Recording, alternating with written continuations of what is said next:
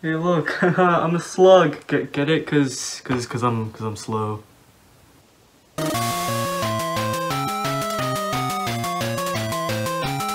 Alright, another macropad. And which one do we have here? Well, you read the title. It's the macropad that you can get on the Keyhive website. Now, this kit comes with everything you need except for switches and keycaps. There's one more feature that I wanted with my macropad because I wanted it to kind of be a little switch tester as well as functioning as a macropad. So I decided to give it hot swap, and that's why I bought some mil max sockets that I'm going to be installing on the PCB. Now here's a place you're not used to seeing.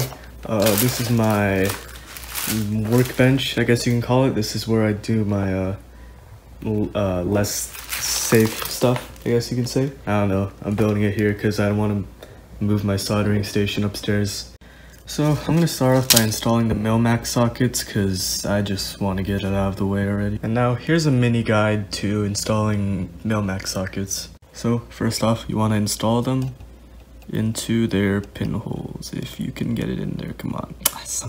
Alright, I got the sockets inserted, and now I'm going to place a piece of tape over them, just like that. And this makes it so that they won't fall out while you're soldering them in. Of course, you could fill out a whole row and then tape it over, solder them all, but I'm just doing this for demonstration.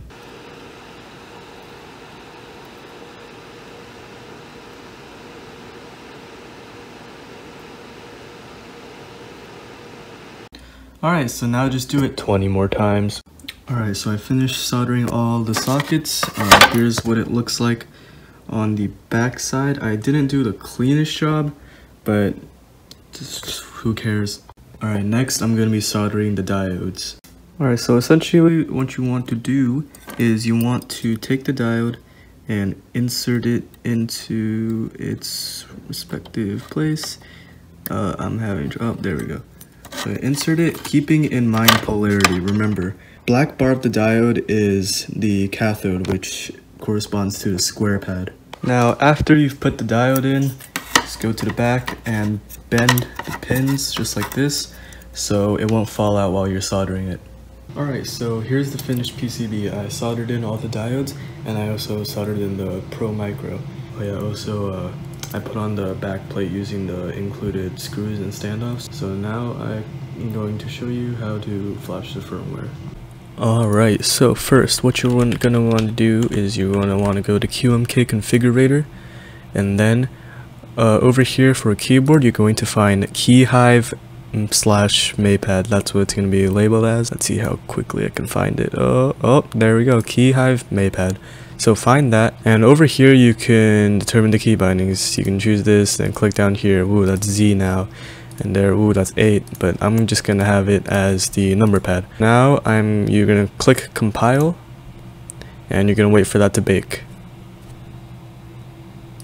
So after that's done, you click download firmware button, sure, and then now you have the hex file. Next, if you haven't already, download QMK Toolbox. When you open it up, you'll see this local file. Click open, and then insert that hex file that you just downloaded, and then we're switching over to the other camera. So as you can see, I have the Pro Micro plugged in, and on QMK Toolbox I have auto flash selected. So what you're going to do is you're going to want to jump ground and reset, which are the second and third pin on the right here. I'm using this pair of scissors, and just want to jump that connection. There we go.